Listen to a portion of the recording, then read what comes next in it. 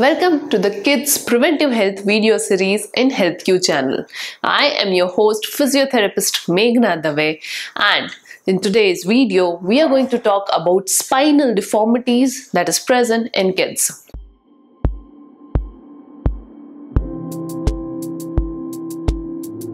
Spine is a very important structure of our body.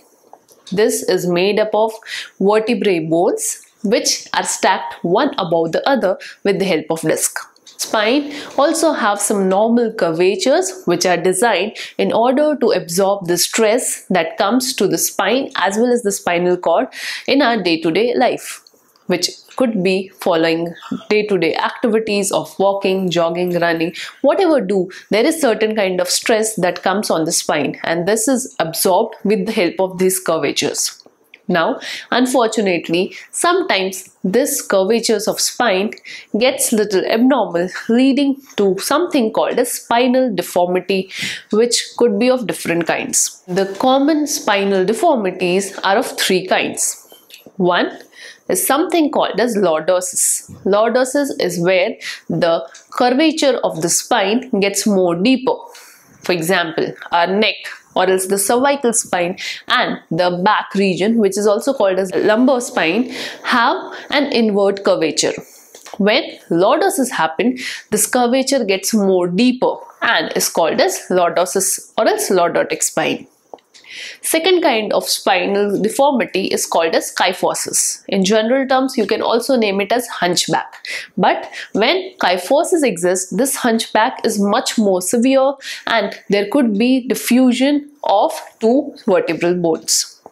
This hunchback, there is an increased spinal curve in your thoracic or else upper back region. Third kind of spinal deformity is called as scoliosis, in which the spinal curvature becomes S-shaped when you look from the back side. Now, this kind of deformities can happen in a child following birth, following injury or repeated trauma, and sometimes it is idiopathic, which means there is no known cause for development of this kind of abnormal spine curvature. So how you as a parent can recognize that your child's spine has got that abnormal curvature? Now, some of the signs and symptoms exist that will tell you that your child might have abnormal curvature of spine. Your child, if periodically experiences back pain or else some unknown areas of pain in the entire spine region, that could be an indicator that some abnormal curvature of spine exists. You will also experience whenever child stands straight, he or she might have some uneven shoulder height, which means one side of the shoulder might look little more taller compared to the other side. If the head is not centered in the midline of the body, that could be a sign of abnormal curvature of spine. Uneven waistline, tilted pelvis, breathing difficulties, and walking difficulty are some of the signs and symptoms of abnormal spinal deformity. If this kind of things persist, then this requires proper medical examination. The first and most foremost thing that is done in order to figure out the deformity in the spine is something called as postural examination, which is mostly done by physiotherapists and doctors. Postural examination basically identifies the body's normal alignment. This alignment examination helps to figure out what kind of deformity exists. Apart from this, history taking, physical examination and some diagnostic tests like X-ray, CT scan, MRI are common, definitive or else say ways with which the spinal deformities can be identified. But now the question arises, what if the spinal deformity exists?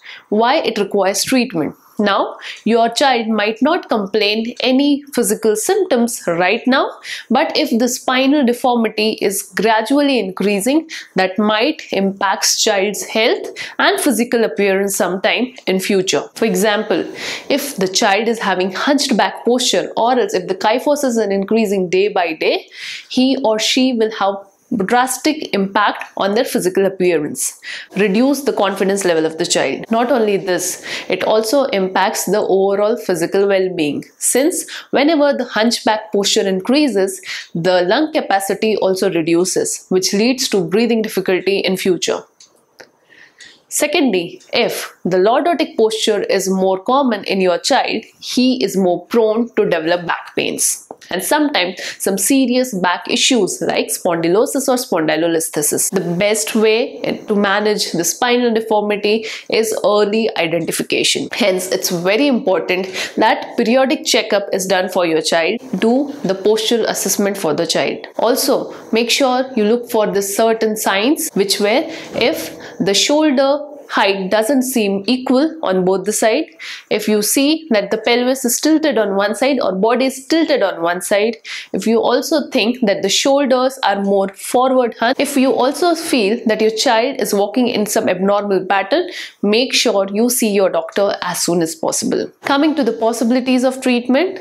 Treatment basically depends on what is the severity of the spinal deformity that is present. If the spinal deformity is mild to minimal or else is detected in early age itself, just corrective braces are more than enough to correct the deformity and prevent its further development. Sometimes, if the deformity has already developed but the child is young, then corrective braces along with exercises which includes stretching and strengthening program helps to correct this deformity very easily.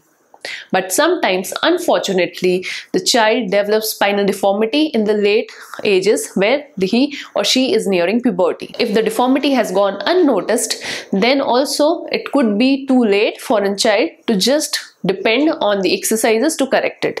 At that time, surgical intervention is required. Now, surgical intervention again depends and varies based on what kind of spinal deformity is there and to what extent or what severity it is. So friends, this was a brief about spinal deformities. I hope you find this piece of information helpful. If yes, make sure you like this video, share it with your friends and family members, and don't forget to subscribe to our channel for more such health awareness videos because we release our videos every Monday, Wednesday and Friday. On that note, see you on another video.